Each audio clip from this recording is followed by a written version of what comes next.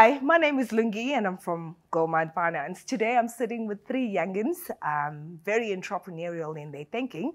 They've traveled around the world. Their lessons are going to equip us today on our entrepreneurial journeys.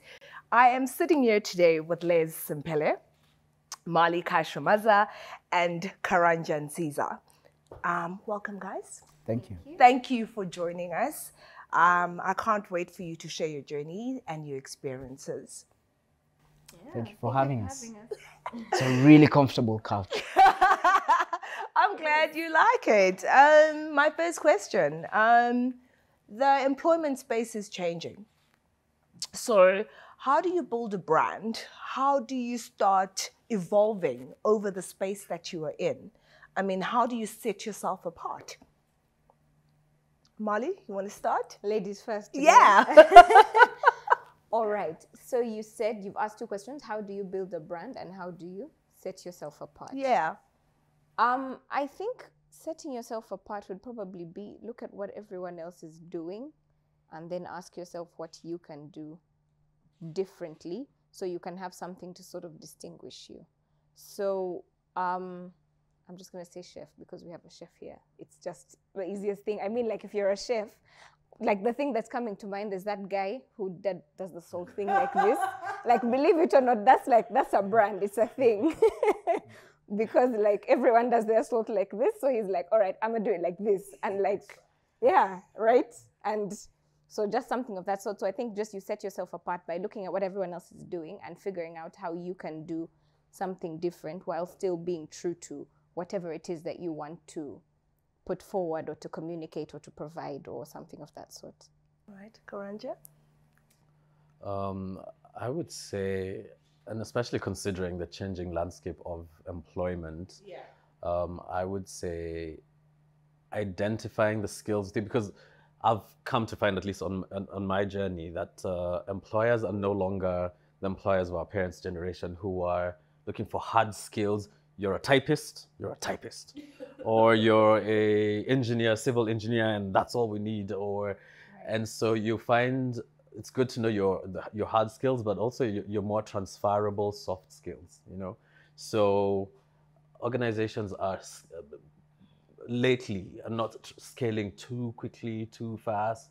You know, we have all these startups that are trying to find their ways, and small to mid-scale organizations, and they want somebody who can dip their toe in different ponds in the organization or in the company. And so those transferable skills of management or leadership or problem solving, so they know that you have that job title, but you can run operations or you can dip in here when they need you to, because the way people are employing now is a little more different. It's who is more versatile, who is more willing to kind of take up the mantle here and take ownership of processes that we didn't even know needed ownership, you know, because that's really the direction where people are going, and people are not even doing permanent stuff anymore. People will have a consultant, people will have, so it's that fluidity and just identifying what transferable skills you have that can allow you to kind of shuffle between spaces and between arenas or fields. Okay. Liz? I mean, some really good points have been shared. And I'll just say that, using Marlie's example, that how you build a brand, first and foremost, is knowing that everyone is unique. Yeah. So you just need to find what makes you unique, what makes you stand out from the pack. Don't copy anyone. If you're, let's say, a chef, for example, Salt Bay might do that, then doesn't mean that because it's worked with him, then you need to jump on that bandwagon. So everyone has their own thing. You just need to be patient enough to really internalize and find out what that is for you. Now, Karanja mentioned fluidity. I would say be consistent, because we live in such a dynamic world where there's information at every turn. There's inspiration everywhere. I'll read a book authored by Marlie, and I'll be inspired, and I'll use the principles that she's used, or she's been, principles that have governed her, and apply it in my practice. I'll, for example, see how well Karanja expresses himself when he's trying to sell a room, for example, or a couple of rooms. And I'll be like, okay, I would want to apply the same principles in my cooking and in selling my onions. So it's really the same thing where we, first and foremost, you build a brand by identifying what makes you stand out, and then be consistent with that trade, with that craft. So one thing I would say about our generation is that in as much as you might find that unique factor, we give up too easily. We run off at the first sign of failure, and that's also a part of the process. So you be patient, you be consistent, and you stay true and grounded to what your it is. Yeah. Yeah. So we've bumped into each other, and we sort of like realized that we have the same kind of thinking, kind of like enjoyed each other's company, which has been awesome and a blessing in many ways. So an entrepreneur gets this idea, and then they hit, you know, a hard wall, and they don't know how to push through. Obviously, in your journeys, in the entrepreneurial mindsets that you've had, you have hit those hard walls.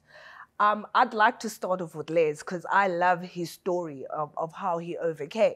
So Les tells me that in Kenya, he tried to sell traditional food at a premium price. And everybody just thought that this guy's mad. What's he talking about? I mean, my mama can make that.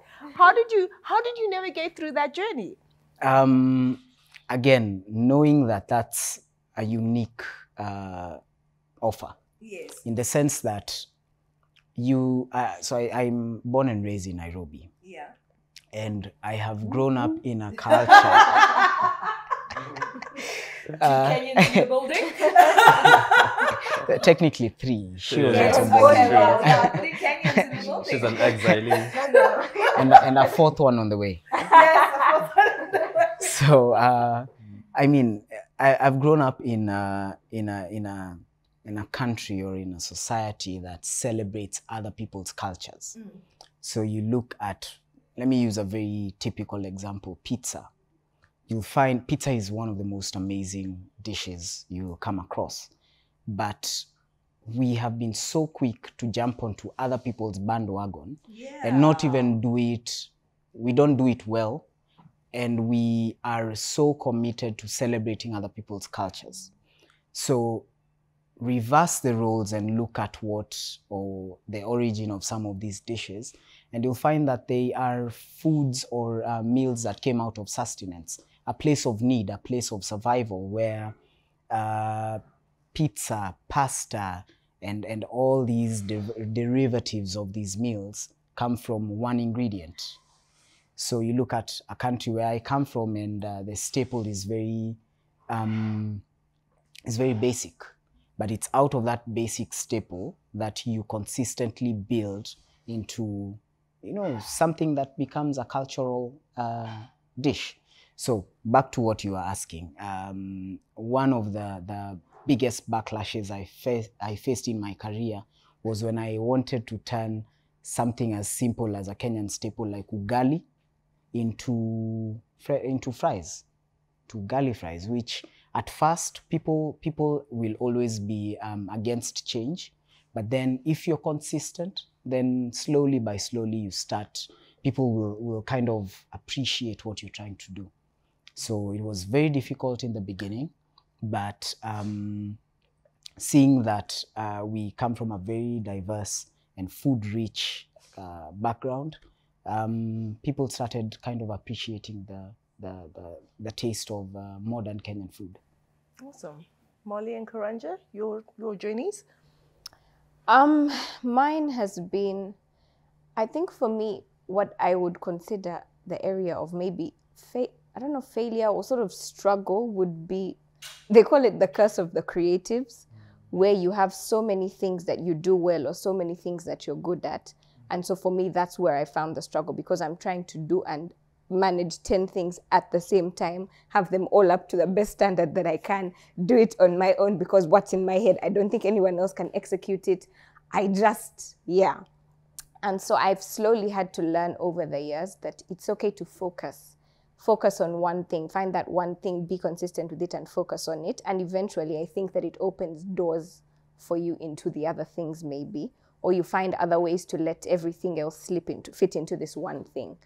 And then, so it's sort of just been that journey of learning that it's okay to focus. It's okay to focus and give the thing time. You can't do 10 things all at the same time, but also learning to partner with people, because you find that many times you share your ideas with someone and actually you're able to pull off something with someone else. It's not that everything that lives in my head, I'm the only person in the entire universe that can pull it off, right? Because there'll be someone else who'll be able to maybe refine the idea and make it better because they bring something else to the table. So just for me, it's been learning to work with other people, learning, you know, the power of partnerships, right partnerships, just, you know, making use of the people around you, and just learning that it's okay to focus. In fact, it's better to find your thing and focus on that. And then eventually, once you get known for that and once you're better in that area, then everything else grows. Karanja. Yeah, that last part really resonated with me, and that's what I've learned in adversity, and also what I've learned of adversity is, especially on an entrepreneurial journey or a creative journey as well, because I do consider myself a creative in some ways. It's when you try to do everything by yourself and you hold so closely, and especially on the creative journey, because creative expression is such a personal journey, and that you want to keep everything to yourself, and it can get overwhelming. It can get overwhelming. You need a soundboard, or you need a collaborator, or you need somebody with the hard skills that you don't possess. That's something that I have learned. Every time I hit a wall, it was because I was trying to do everything on my own, and it's very difficult to do. And I'm not a stupid man. I'm not a genius. I'm not a genius, but I'm not dumb. You know what I mean? It's like, but still, even for somebody of fair, like astute mental ability, you can't do everything. And so you need to, you know, inject some skills from outside, and it can be hard as well, because you have to find people you trust and people that complement you and complement your skills. But once you do that, it opens up so much more. It opens up so much possibility. It gives you rest. It gives you encouragement. It gives you, and it calls you out so you don't make mistakes that you might have made. So that is something that I found to be very important. I don't know if it works for everybody the same way, or if it's good for everybody, but that's what has been good for me in the past. Right. Guys, you've exercised, you know, bravery in your journeys. You have, because most people would never dare to work outside their countries because they don't want to leave comfort. And some of you, well, all of you have traveled outside your countries and you've enjoyed different spaces. And out of that, you've managed to get a sort of like, you know, a widening of the mind, an opening of the mind, and understanding of different cultures.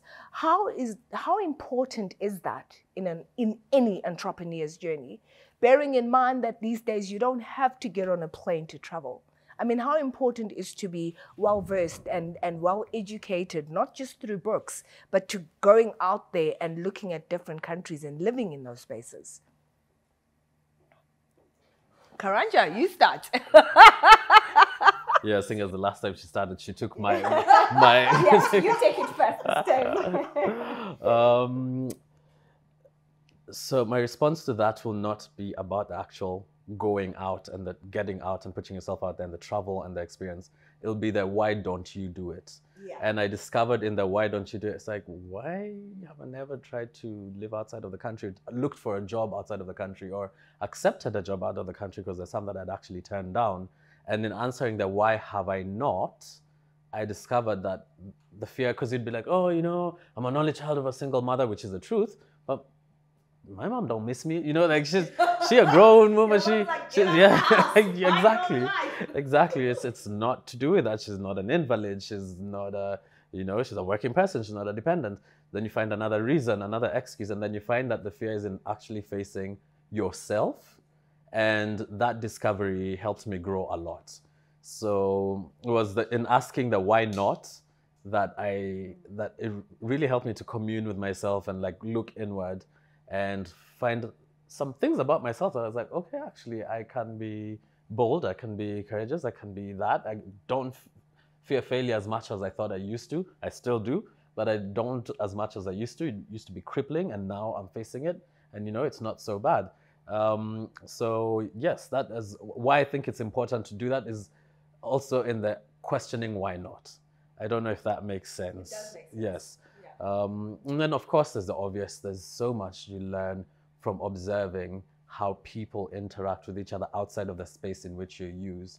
It teaches you respect, it teaches you restraint, it teaches you also that you're not as good as you think you are, yes. You know, which is important to learn. Right. You're kind of a big deal, but the bigger deals, you know, yes. And it helps you, it puts in a place of grateful humility, and then it makes you aspire to more. Yeah. So yeah, that would be my quickest response to that question. All right. So travel. I think it opens your mind to different experiences. I've had the opportunity of working outside of the country once. I worked in Canada for a few weeks. Yeah. My mom lives in Canada and it was legal. Yeah, just to putting that out there.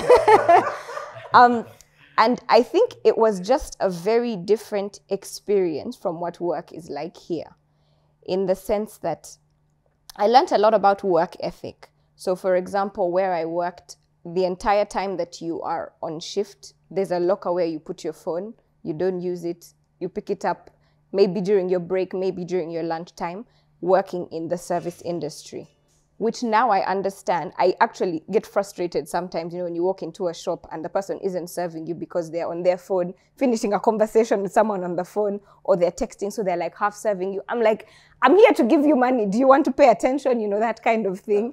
And so it's just, you learn. So for me, one of the things that I learned is, you know, a little something about work ethics and understanding timings and spaces. Like, I'm at work, I shouldn't be on my phone, you know, WhatsApping or having conversations. Of course, now the nature of my work is social media, so it is my phone, but it's learning to discipline myself. Sometimes I, you know, slip a little bit, but it's learning and understanding to discipline myself and say, okay, when you're working, it's work time, use your phone well, blah, blah, blah, that kind of thing. So for me, one of the things, you know, traveling and going outside taught me is just work ethic and all of that, but just to be able to see how different things work in different spaces, it helps. I also usually get a number of bits. So I have so many ideas that live in my head. So I haven't quite overcome the thing yet. But every time I travel, I promise you, I come back with a new business idea, but some of them cost like millions of like dollars. So one day, I don't know, figuring out how to put that into action, but it just gives you all sorts of different ideas and things. Yeah. Does that make sense? I mean, in my perspective, you really haven't lived if you haven't traveled. You cannot. I think about how big the world is, and if you've not experienced the other side of it, then you haven't experienced a different perspective. You haven't experienced a new environment, and with that comes a certain level of your mind being broadened in ways you can't imagine. You see, every time you travel, you come up with you come back with a new idea, because where you have gotten the opportunity to travel to, there's a different way of life. There's a different culture. There are different, there's just a different environment altogether. And so that gives you a certain level of survival that you never have acquired if you lived in your cocoon. You will never have experienced the beauty that this world has to offer in everything. Like there's so much magnificence around us, from people to landscapes to just just the natural offering of what the world has to give. Food is what makes me travel. That's what makes me travel. Like, I literally save up and go to a country just because I want to experience what that culture has to offer. And everybody eats. So I'm curious to know if in my country we have 50 different cultures and everybody has something different to eat. Think about just one delicious meal from all these different cultures and you get to eat 50 of those. That's close to 2 months of you eating something different every single day. Now think about East Africa, and then think about Africa, and then think about the world. And there's so much that comes from that. So for me, you really have not lived if you've not traveled. And you don't even need to travel across the world. You just need to move from your village to the next one. And then that curiosity builds and you're like, okay, let me go to the nearest city. And then another time you go to another city. By the time you know it, you've reached the border. And the dynamics of what you see, the farther you are away from home, the more you appreciate life, the more you are grounded by the fact that with everything that is around us, both good and bad, it makes you have a certain appreciation to life. Great. So, big question. We started off with that question when we opened, you know, with the whole employment environment changing, the landscape like totally changing. And I've seen that you guys are equally creative in making sure that you are able to maintain yourselves for the future and, you know, to sustain, you know, whatever you need to do in the coming years. I mean, Karanja being a creative, Marlie being an author. And then the other day bumping into Les's, you know, profile, you know, paid partnership with, you know, a beer brand. I'm like, who's this guy, you know? And then I was like inquisitive, it was like 11,000 followers, like who is this, you know? So tell me how important it is to actually have multiple income streams. Why is that important and how do you establish that? Karanja, you look like you want to tell me. He doesn't want any of his words taken away from him. So Let him he's like, start, I'm not risking this. He's like, you talking to me. No. It's just like, why is it important? Yeah. Because I know it's the reason I was like, is because 2 years ago I lost my job because we couldn't operate. We were running a hotel. It was a group of hotels which couldn't stay on its feet any longer, and so I was put on indefinite unpaid leave for quite a while. And if it wasn't for the extra revenue streams that I had, I don't know how that would have gone, you know. Just so that, I mean, that's like the obvious. Why is it important? Is because you kind of need the money, you know. It's just, people don't like to say you should be driven by money as, but come on. The reason is because you do need to get by. You need resources. Even if to relax, you need resources. If to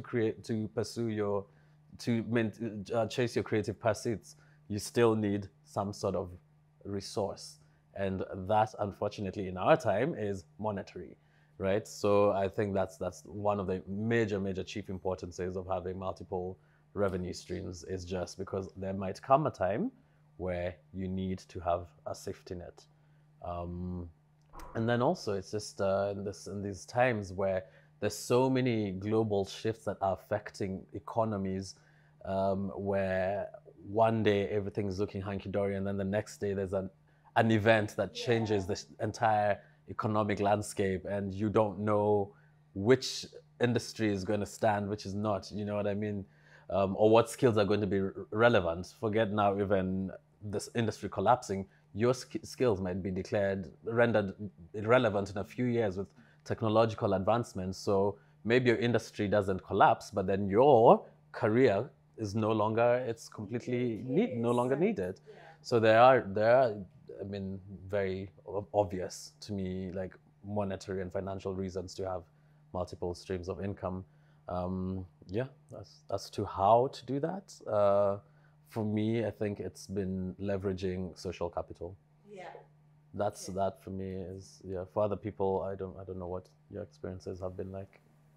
Les, you next. I want Marlie to be last. Okay. All right. Using an ingredient I use every day. Eggs.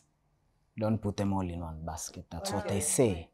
Put them all in one basket, you trip, you fall, all your eggs, kalas. Right? So just, if you are fortunate enough to have a job, make sure you have a decent saving, because nothing lasts forever. Yeah. As Karanja says, one day everything is hunky-dory, the other you don't know where to start.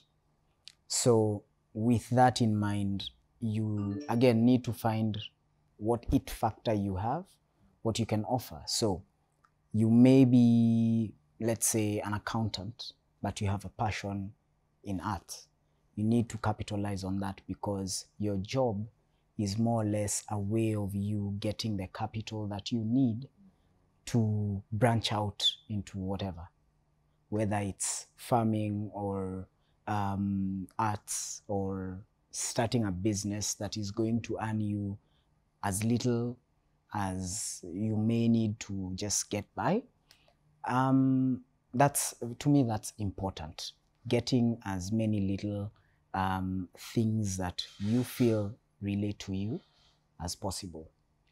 So yeah, that's just my 2 cents. So as a chef, I would say teach people how to cook, because now social media is available to everybody. And I also lost my job.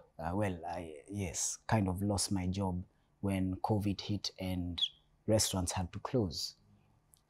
No one was going out anymore, and my job is directly related to feeding the masses. So because these people are not going out anymore and there are no restaurants out there, there anymore, doesn't mean that people won't eat. So it's just finding what you have been doing, just in a different way. So I'd still cook, but I'd cook for people virtually. And I would host cooking classes virtually, so that now people, I thought about it and I was like, now people have time, but not many. All these people who I would feed on a daily basis now don't have anywhere to go, or are trying to save up whatever little indispensable income they had, or rather dispensable income they had. And because they're not going to the restaurants, doesn't mean that they won't eat, but not many people know how to cook. So why not teach people how to cook good food? Using, I put myself in their shoes, because I'm also going through the same thing, and I have to cut back on a lot. Now, a lot of people did not have the again, dispensable income to spend on what they'd ideally eat at restaurants. And so you think about how you will use the very basic essentials into creating the same experience as you'd have at a restaurant. So again, leverage, whether it's social capital, in knowing how can I be able to offer a certain level of convenience to people with what is at my disposal. Okay. Marlie. All right. Miss Awesome, Miss Public Speaker. Right. Pressure. I feel like if there's anything COVID taught us, it's that you definitely need more than one source of income. I think it's important, because also sometimes you've sort of both spoken about some of the things that I want to say. Sometimes the field that you work in, or the career that you work in, some of these things are sort of seasonal, seasonal in terms of what's going on in the economy. So like, for example, during COVID, the hospitality industry wasn't doing so well. So if all your eggs are in that basket, then the moment something like that happens, you sort of come crumbling down. And so things like that, now that the economy has opened up, it's booming again. So then you find yourself in a space where you're sort of like on a roller coaster like this. Whereas if you're sort of spread out a bit more, then it makes it easier, because then now the hospitality industry isn't doing so well, but then maybe in this other area, you have this thing that's working for you. So I think just in terms of understanding the why, that's why I think it's important to have more than one income stream, so that at any given time, regardless of what things look like, you sort of have some sort of fallback plan. So that's, that's what I think. In terms of how to do it, for me, one of the things that I do is investments. The thing about investments is that they require patience, because you're not going to get, you might not necessarily see your bank filling up every single week or whatever, but at the end of the year, you have this amount of interest has been declared, so you know that this is what you've gained back at the end of the day. And if you're thinking in terms of finances, because for me, the reason I'm working towards my finances and trying to grow and be better is because I want to enjoy my retirement. I know someone who used to wake up every single day at 5 a.m. at age 70, 75, to drive halfway across town, to go to work, finish at 5 p.m., come back, just to earn a very meager living. And so this is someone who was close to me, a relative that I have that I got to see and experience. And so when I think about that, I'm like, I definitely don't want to be experiencing that. And so it starts now. And so I'm thinking more in terms of the long term. So investments for me is one of those things, because every year, you're getting something back for as long as you're consistently putting in. So investments is one of the hows, I would say. The other thing that I would say, you talked about how you were teaching people. I think teaching is important. If you are teaching people, you are adding value. And so the more things you're able to teach. So everything that we do, we have certain skills that we know, soft skills, things that maybe it's something that you've learned and you've kept learning and you've become better over time. Don't keep the information to yourself. Teach. Because at the end of the day, you're not going to be able to serve every single person in the world. So the more people there are doing what you can do, the better it is. So I teach public speaking, for example, because I'm not going to speak to every single person and every single audience that there is in the world. So it's better to capitalize on that skill and teach people, so that I'm sort of multiplying what it is that I have, that I'm not the only public speaker that there is, that there are people that I can look at and say, okay, this person has learned something because of me, this person has learned something because of me. So in that way, you're adding value to someone, but you're also getting that value back monetarily. So I think that teaching is one of the best things. Every single person has something you can do to teach someone. If you feel like you don't have something to do to teach someone, then I think it's a question of just learning and becoming better. There's something I heard last week. There's a business forum that I watch every Sunday. And so someone said that once you become an expert at something, assume, I'm just paraphrasing, but once you become an expert at something, assume that people will want to learn from you. Because once people know that you are an expert at something, you just find people coming to you all the time. Oh, so I have, something happening on Saturday. People have asked me to speak. What do you think I should do? How should I start? Where should I go? Because they look at you as some sort of expert. So why not capitalize on that and find a way to actually start to teach people? Because that's a good way to bring money, and it's coming almost from a natural place. Yeah, so I think in terms of the how, that's what I would say. Okay, so we are part of a generation that no longer takes things at face value.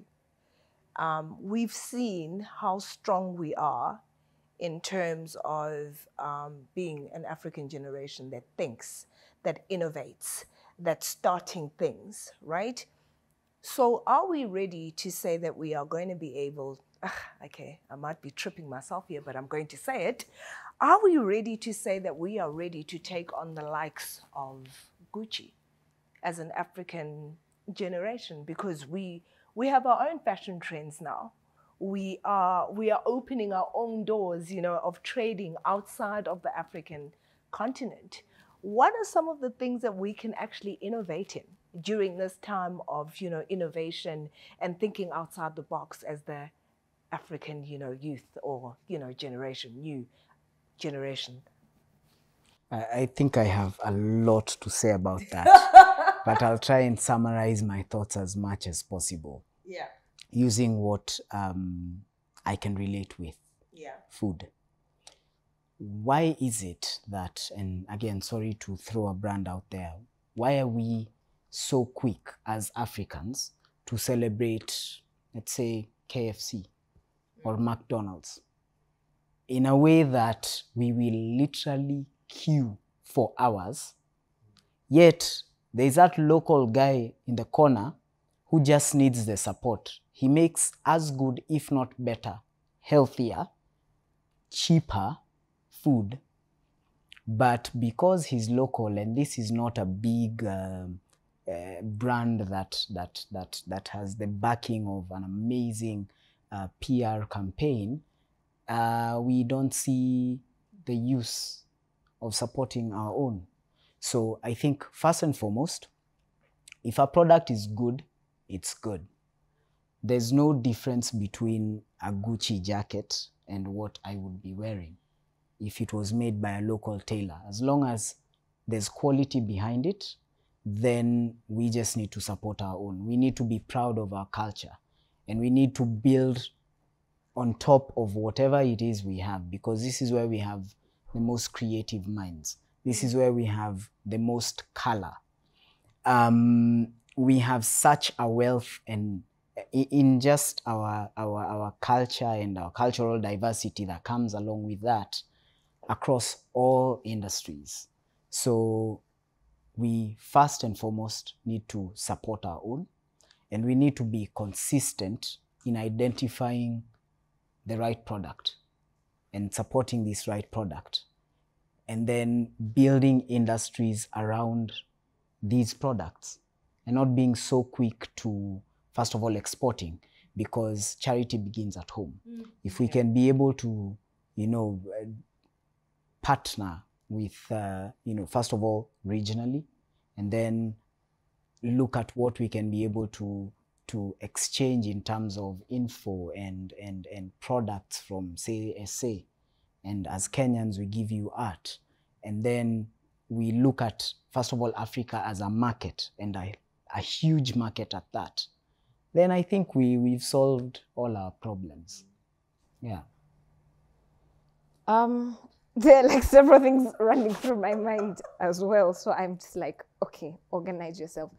I think that one of the first things that we need to think about is to start to see African things as things of value as well. I think maybe for a long time, I think that we're getting to that place, because now you see like kitenge fashion is like a thing, people wear it and they feel proud or whatever. But there was a point where, someone wearing that African material was like for a mama deep in the village. It was attached to, maybe poverty or something of that sort. But now it's sort of starting to become trendy. So I think that that's a good thing. We're onto something. So I think that it starts with us as Africans starting to see value in what we have. But then also on the other end of it, it's us as Africans in business, in the creative industry, being able to brand ourselves well and to put ourselves out there. Because the reason why I would pick a Gucci jacket over this other, tailor in the corner shop is because I associate Gucci with something. And so if we, take it upon ourselves and understand the value of branding and the value of creating an image in the eyes of the customer that you're trying to reach, then it makes it better, because then with time I'll start to see this tailor at the corner shop in the same way that I see Gucci, because they've put something in my mind. So I think also us understanding the power and importance of branding and putting yourself out there, because many times we want to save a buck on the branding, and I think branding is where we need to be putting the money the most, because that's what has the ability to form the minds, to change the mind, I guess, of the consumer, the person you're trying to reach. So understanding that. So just learning as Africans to see value in our things, but also to create the value and put value out there. So be the person that's always wearing these nice things and talking about, the mama in that shop, and talk about how it's such good quality. And the things really are good quality. If you look at the materials, if you look at all of that, it's just really good quality stuff. But because for whatever reason it is, we don't see much value in it, we would prefer to take the Gucci thing, or we'd prefer to take, this other big brand that we've seen. And yet they use like maybe the same machines, I think, or it's the same general concept, is that you sit down, you design, and then you make the thing. So just learning to see value, us as Africans seeing value in the things that we are doing and the things that we create, but also seeing the value in putting ourselves out there, because it begins with us. Someone is not going to come from Europe all the way to Africa to buy something if they have never perceived it in their mind that there is anything good in Africa. So we have to be the ones first, and then yeah. Karanja. Yeah, Taking all your yes. points No. It's such a beautiful subject to talk about, and I love just how passionately it's spoken about by our generation. And for me, she's talking about ownership, and for me, it's ownership of the African story. It's right. We have brilliant writers. We have writers who, in the past, would write stories of romance between this white girl and some white man and talk about snow and snowflakes, which do not exist here. But now our generation of writers is writing stories for the African, about the African, for themselves, you know? It's for us, yes, that we identify with. And the world is beginning to listen, and we're slowly being taken seriously. And even as a continent, regionally, across the continent, we're beginning to listen to each other. We're beginning to understand each other, because the auntie in a Cameroonian's novel, in Mbolombue's novel, is more relatable to me, relatable to me, than the auntie in Harry Potter, Auntie Petunia. You know, Auntie Petunia cooks pancakes or whatever, while Auntie in Mbolombue's book cooks, you know, gari and it's things that and so we're slowly beginning to consume other African products, art. If you're doing technology, and so Kenya, for example, we are like milestones ahead in the way of technological innovation, and I'm really, really proud of it. And we're now applying that innovation for Kenyans. You know, we're not exporting innovation or technological expertise.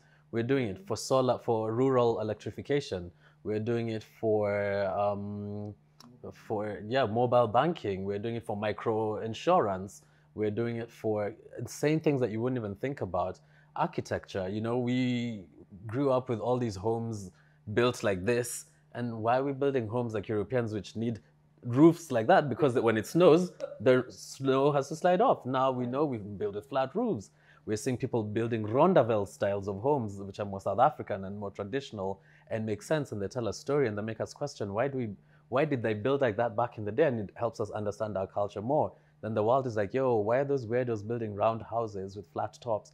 And then they learn, and I think we just need to take ownership of the story, be loud, be intentional about our story, be unapologetic about our story. Hair, natural hair, you know? People, like the African woman now wears her natural hair with so much pride. Well, before, it would be kind of strange. The natural hair girl was like, what is wrong with that one?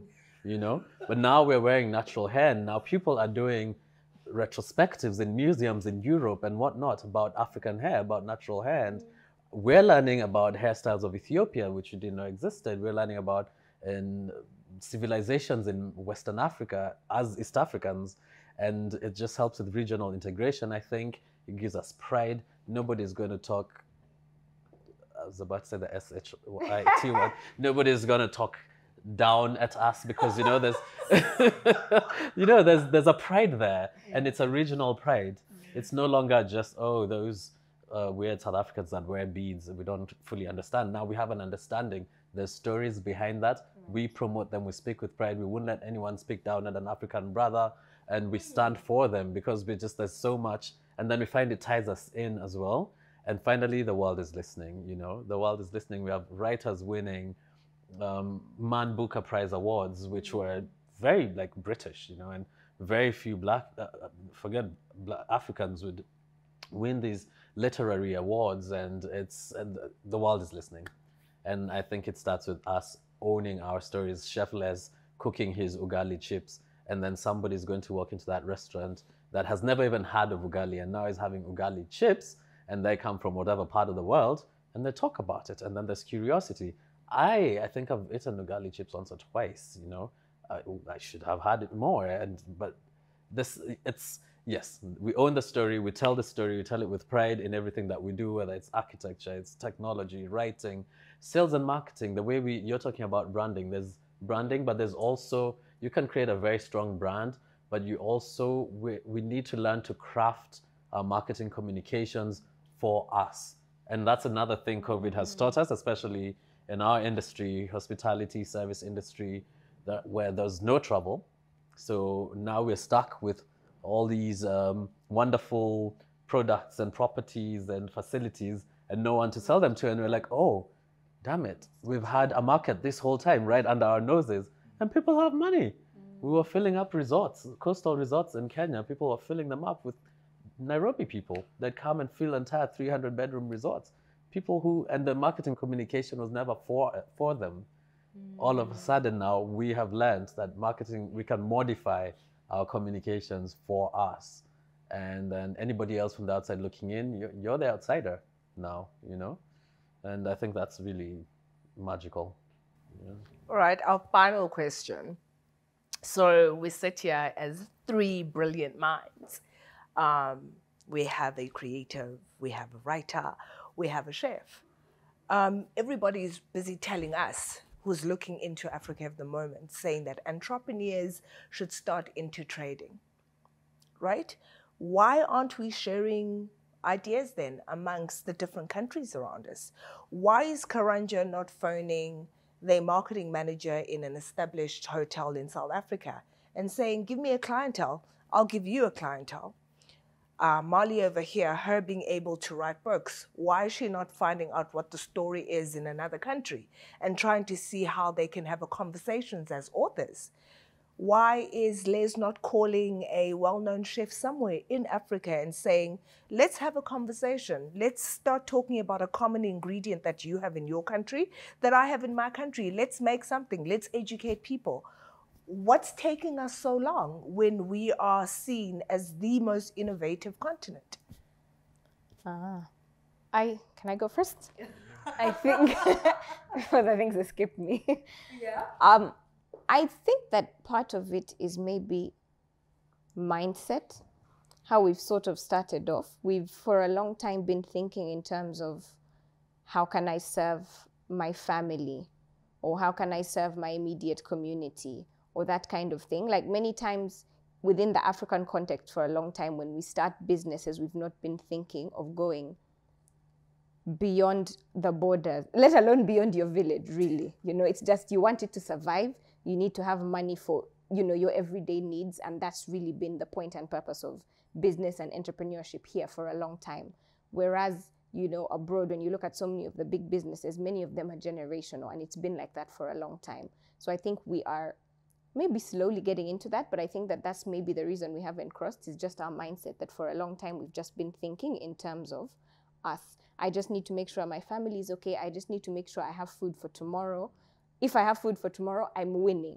And so we have to learn to now open our minds and think, okay, besides food for tomorrow, what about, you know, the next generation and the next generation and the next generation? And when we think like that, then I think we start to stretch beyond borders. So yeah, you raise a good point. I think, I don't know, I also maybe I'm not there yet, because you said why, you know, even as a writer, why aren't I thinking about, and I'm like, I don't know, actually, I maybe I should. But I think that that's the reason, is because for a long time we've just been confining ourselves to our immediate communities, confining ourselves to just small thinking. And so I guess we need to open our minds and see each other as, you know, friends, potential partners, potential, you know, just people that you can do life with. But it also ties back to the experience of traveling. If I've lived in my village my whole life, I've not gone beyond there. I don't even know that there's South Africa for me to reach out to people and find out what they're doing and get in touch with them and see how to do something big.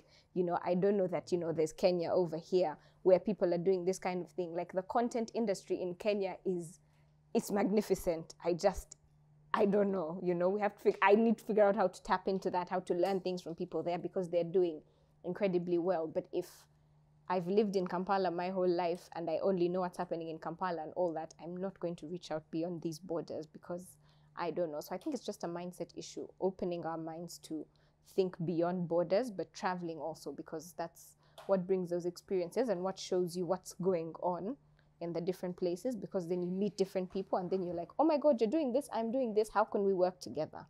But if I only know my family, then that's what I'm tied to. African creatives, African entrepreneurs have wanted regional integration more than their governments have for a very long time. I remember in the 90s there being African fashion initiatives to bring together African designers and this and that, but then people couldn't even get visas to get across from one country to another. You know, you're trying to learn about textiles in this country from another, but then there's no government records or databases. I have friends personally who have taken it upon themselves to go into the rural villages of countries across this continent looking to discover traditional textiles, how they were made. Because that doesn't exist on public record. It doesn't exist, and it's expensive. Research is not a cheap affair. The governments have not cared very much to support the more local industries, the more creative industries. So you will find, while maybe there might be an entire wealth of resource on chemicals or whatever, and for the sciences and STEM, there's not that much in the creative industry.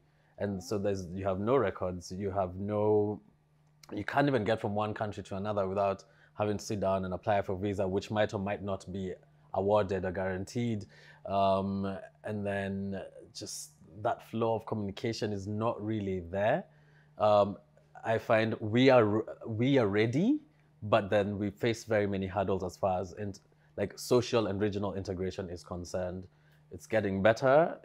But I do think with the help of public policy, we could be a lot farther. But I think mindset-wise, we're doing, at least in the last 3 decades, we've been getting there. You know, we've film collaborations on this continent are next to impossible.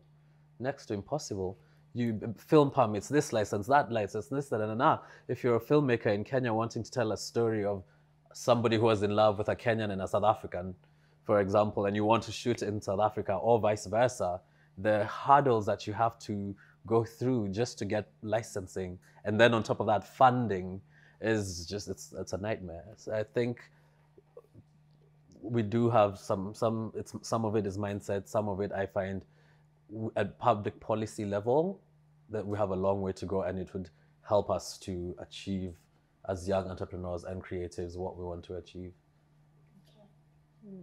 Wow, that's this is another very sensitive topic, to be honest. But without mincing my words, I would say we first and foremost need to go back to our roots.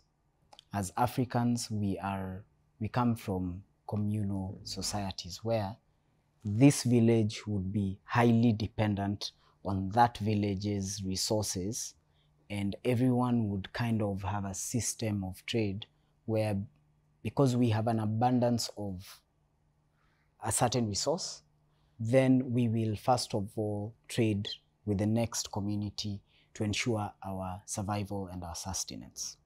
Now, unfortunately, we were colonized, and we adapted forms of government that were meant to take care of the survival of a different civilization. So you look at our forms of government, where I'm sure we were all colonized by the Brits. And these were societies that were very individualistic, sorry to say, because of whatever factors they may have experienced. Now, we were forced to take on not just different forms of government, but a different way of life. And we were shown that our way of life is so primitive that we now have to learn or relearn everything that we know, everything that our ancestors knew. And so here we are trying to speak the most fluent English, yet we have our local dialects. Here we are trying to adapt a different way of, different forms of religion and different forms of trade and different forms of everything really, and really forgetting everything, forgetting that this is not how we survived. So I think the solution to all this is to relearn, go back to our roots and see how did we first sustain ourselves. And the fact that how can we, take whatever we have adapted now, which is a very capitalist society which sustains us, and we have evolved into it, but how do we adapt this without losing ourselves? So looking at, again, how our ancestors traded and how they survived is that as a chef, I have an abundance of a particular resource. there's nothing that stops me from collaborating with a chef from the lakeside and adapting that culture or that way or style of food, and then having someone tell that story or get all of us together from whatever region and we celebrate our own food. Then everybody else can get in on it. So to be honest, there's nothing that stops us. Yes, there are hurdles, but we need to remove ourselves from that capitalist mindset where everything has to be about me. The more I am able to give, using an example that you said, that we need to teach. The more you teach, the more you give, the more you're able to have the capacity to acquire more. So in my case, if I'm able to remove myself from being the only chef who feeds 500 people, I would rather focus on 50 very good people who are I'm going to learn something from them, and then collaborate with someone else who is going to expand, stretch out that net. And we are stronger when we are not divided. And when you think about it, all the hurdles that you've mentioned come from the way we were conquered, divide and conquer. I was taught to learn that if Karanja knows my trade, then he's going to steal from me. Yet that's not it. I'm going to learn much more from Karanja in as much as we are using the same resources. And looking at the abundance that is here, it's not possible for you, first of all, to conquer the entire continent without first of all focusing on your trade, and then you tell a story about that cook who comes from this region and makes food from that other side. And by the time you know it, that's how we kind of combine forces. It's appreciating your own trade. It's going back to the roots. It's seeing that everything that we need is first of all in its abundance where we currently are. And then, we just need to remove ourselves from that capitalist mindset. It's great, but we need to go back to the roots. That's all I can say about that.